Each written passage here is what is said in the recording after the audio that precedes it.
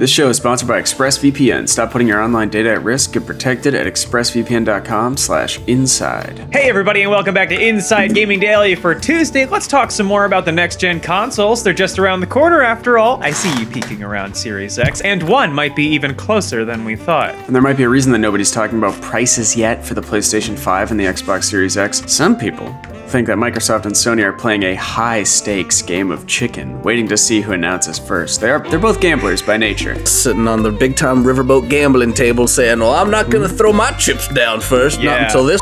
And PlayStation hasn't seen his kids in a year. That's cool. They suck. I'm just over there swirling a Swedish fish in his cocktail. Yeah, there's some big-time corporate warfare going on here, and as much as everybody talks about cloud gaming being the future, it's clear that both companies want their good old-fashioned consoles to just, be successful. I don't really blame them for that. So let's talk release dates first, or more accurately, release months. Yeah, Twitter user Nibel found a Japanese job listing from Sony that indicates the PS5 will launch in October. Hiring QA testers for PS5, which will launch October 10th. Please do not tell anyone. Please keep this secret. This would be really cool if y'all could just keep it on the DL. The post mentions that Sony's next-gen console is scheduled to be released in October of 2020. Previously, Sony and Microsoft have both said that their new consoles would launch this holiday season. Historically, that would mean a launch month of November, so obviously October would be a little bit sooner, a month sooner actually, if you're counting. That's how the Julian calendar works. Well, in the grand scheme of things, it's but a drop in the great pond that humanity is. Everything that we've known about consoles has shown us, historically speaking, that the only difference between a successful console and a failure is 1 month. Okay, but how much credence do we give this? 10. Come on. 10 credence? I think 10. Wow. That's low. Depending on the scale. It could be very high. What's out of a million? Well, still 10. Still 10. Well, Famitsu got in touch with Sony, who said that, nope, that was just an error. A representative said it was due to a mistake in the recruitment site, not content that was written by our company. So maybe we're still looking at November release dates. But now let's talk about the other part of the story, how much the PS5 will cost. That's obviously wow, that's easy. 10. Out of? How much money do I have? I only have $40,000 to spend on gaming. That's obviously a huge question on the minds of gamers, especially those of us on a little bit of a budget, Thin times now. The minds of gamers. It's a wet, dark place. Yeah, a new console is a significant investment for most of us. Not us, because we make so much money. We're so wealthy from internet gaming news. And it's not just the base costs either. You've got to add in games, possibly another controller, a Mad Catz grip for that controller, 2 headsets, 5 gold rings, a bunch of skins for the controller. That's right. A cooling deck that's bigger than your entertainment cabinet. That's right. Mouse and keyboard that you can plug in. Hulk hands. And if a company sets the initial cost of their console too high, it can be a real problem. Just ask Sony back when it debuted the PS3 at a cost of $600. It was a big mistake. When we adjust for inflation, that was even more than that. So that's a lot of money today, and it was definitely a lot of money back in 2006 when Sony announced the cost of their newest console. Yeah, the news even hit mainstream outlets who ran stories asking if those darn video game machines are just too expensive nowadays. And in this economy, which is very strong with a great housing market? In 2017, you paid $300 in a parking lot for a pocket gamer? What? Sony eventually cut the cost of the PS3 and it rebounded, but the damage was done. You come out of the gate I don't know what I'm trying to say here. When you come out of the gate that high, I'm not even gonna riff. Yep. Okay. I feel like I got where you were headed, where you were coming from. Yeah. And maybe Microsoft is remembering that early stumble by the PS3 because some analysts think that Microsoft is intentionally waiting for Sony to make the first price announcement so they can follow behind and price the Xbox Series X lower. Makes sense. It's the perfect crime. $399. Come on down. This comes from industry analyst Michael Pachter and former EA and Microsoft executive Peter Moore. Both run a mini podcast, little tiny one, hosted by Jeff Keighley. Pachter said that he thinks the Xbox Series X could be as much as $100 cheaper than the PS5. He said, from what I've seen, Sony's gonna have to charge $500 for the PS5, and Microsoft has a big balance sheet. It's like 10 feet tall. Yeah, 10. CVS It's huge. Yeah. It's 10. Jeff Keighley's reported as saying, "Help me!" Yeah, well, it's been reported that Sony's had trouble keeping the price of the PS5 down. It's okay, it's a problem that a lot of people struggle with.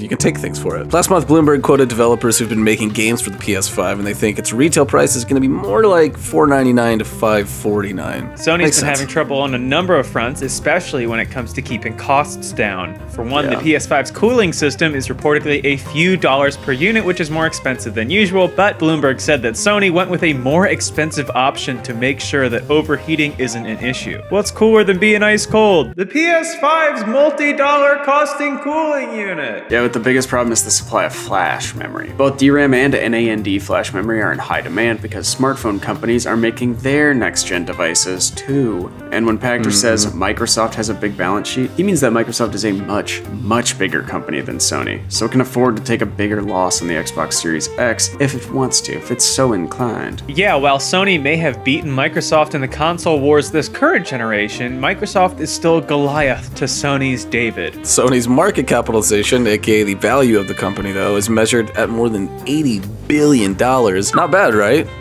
Right? No, that's not bad. That's pretty good. Yeah, well, Microsoft's is 1.4 trillion. Holy with a T. God Now, damn. 1.4, that's a lower number than 80, but I'm to understand that that's actually an astronomical amount of money. Yes, were you to represent it in grains of rice, it would be a much larger pile of rice. Which is the only way Connor can visualize numbers. Yeah. Well, I have a master's in riceonomics. Pactor added that if Microsoft wants to cut the price by $100, just price below PS5 and subsidize the first 10 million units, they will. So I think they're waiting to have Sony blink first, and then they'll reveal the price. Very likely $400. That's cool. That's the kind of power move you can pull when your company is worth 1.4 trillion dollarinos. Yeah. Oh, competition's working. That's not really something we see in this day and age. When companies fight, it's good for us. Well, it makes sense that some gamers would go for the $400 console versus the $500 one, especially if they're comparable in power, which they definitely are from everything we've seen so far. We cannot underestimate the value of perceived value, so maybe Sony's trying to be that Apple, you know? They're gonna release the $700 wheels. I think with Sony,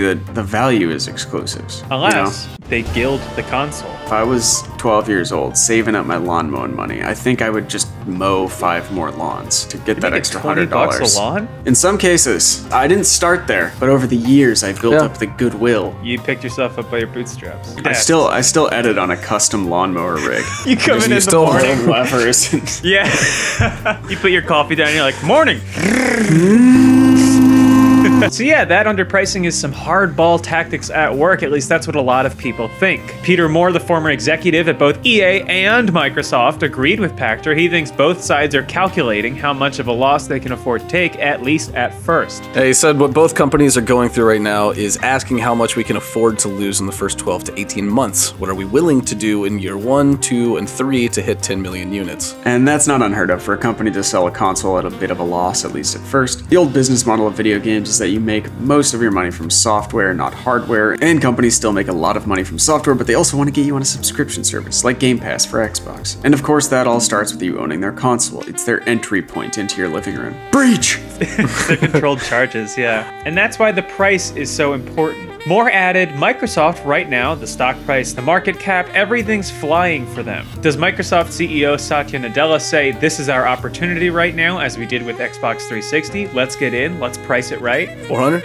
401. Yeah, the next generation is a chance for Microsoft to hit the reset button and put the Xbox One behind them. It famously got off to a slow start, but over the last few years, the division that's led by Phil Spencer has made a lot of consumer-friendly moves, and its reputation has rebounded. Microsoft wants to keep that going. Meanwhile, Sony is banking that exclusive games like Spider-Man 2 and the next Horizon Zero Dawn will once again save the day. And to underscore that point, Sony just rolled out its new umbrella brand called PlayStation Studios. It'll go live later this year along with the PS5 and will include all the games developed and managed by Sony Interactive Entertainment's worldwide studios organization. Finally, we have Microsoft Studios and PlayStation Studios. Hell yeah, we can finally make Gran Turismo under a proper name. Yeah, they showed off a new teaser video of the new brand, and it included characters from Uncharted, Little Big Planet, God of War, Ratchet & Clank, Horizon Zero Dawn, and The Last of Us. Ooh, that's a nice. But it's basically just a really easy way to brand all their exclusives. It's like a Marvel intro. Yeah. Yeah. So we'll see who announces their console's price first, but don't be surprised if Sony goes first and then Microsoft swoops in a few days later and undercuts them. I mean, hey, if we all pay pay less for consoles. That's great. That's fine with us. That's competition. Working for the consumer. Us. Even though we are loaded and have buckets of cash. Just off camera. Damn straight. And hey, before we go, we'd just like to remind you guys that we stream most days of the week to roosterteeth.com, and we also have a new show that goes up exclusively on Rooster Teeth every Sunday morning. You can check out our schedule linked in the description below or on our Twitter account. We're streaming today. In fact, if you're watching this right now, we're probably streaming as we speak. Hey everybody, and welcome back to another episode of Inside Gaming Daily for Thursday. It's another rendition of This Sucks Thursday, our most hallowed ground, a holy day for Inside Gaming. This suck us. Let's talk about the Xbox Series X and a big event held for it today. Yes, that lovely old console that kind of looks like a PC tower.